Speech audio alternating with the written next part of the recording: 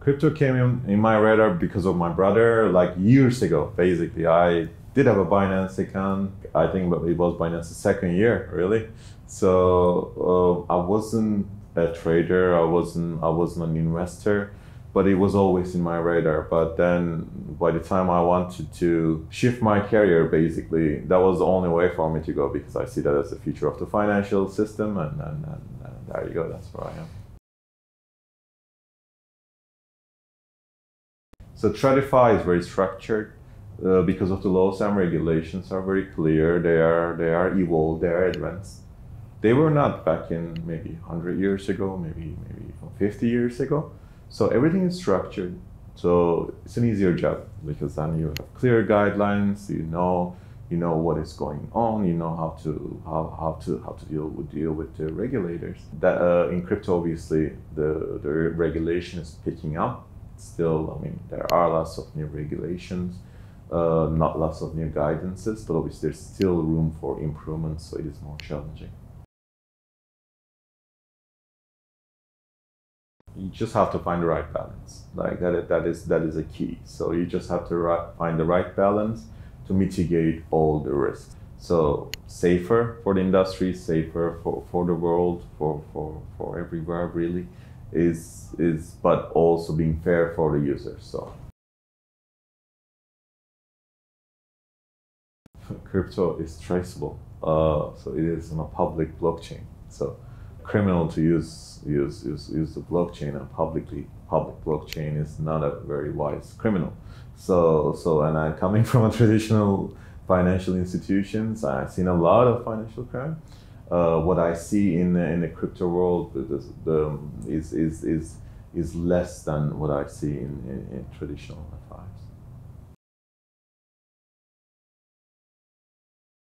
So we basically started. So I joined Binance almost 2 years ago. Time flies. When I joined, there was a sanctions program in place. We had to expand it further. We had to reshape it. That process is done. So now we have a very enhanced global sanctions program that comes with huge undertakings, operations, even systems and products. So when we develop our new products, we embed certain controls that my program heavily relies on.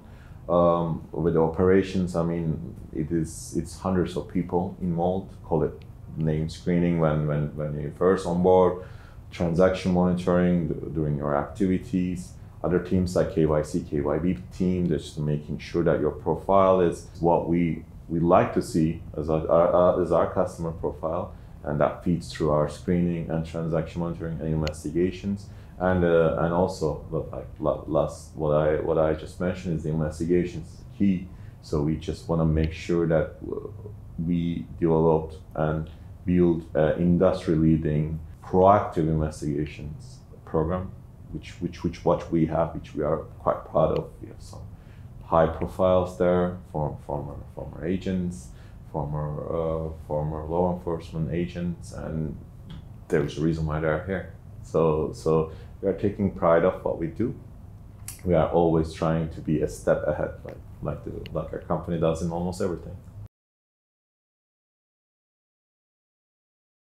That goes without saying, is more regulations good for me, because then everything is more clear for me. So obviously, by no means Binance would ever challenge any regulation. Regulation is a regulation. Laws and regulations are what they are, and we will always have to follow them.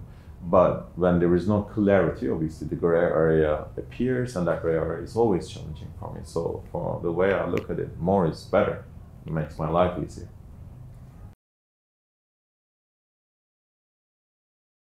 So it is extremely important. The reason being is we are the showcase of the industry. That goes without saying. So we should be able to show to regulators, in as transparent as possible, what the challenges are, what the risks are, what they should look for. Even train them how to use tools that are publicly available, or third-party tools that they can purchase contract. So that is for our own interest, to making sure that they're aware, they know what tools are available, how they use those tools, so that the awareness is better. So it's extremely important. That is the understanding of the industry, right? That is a key.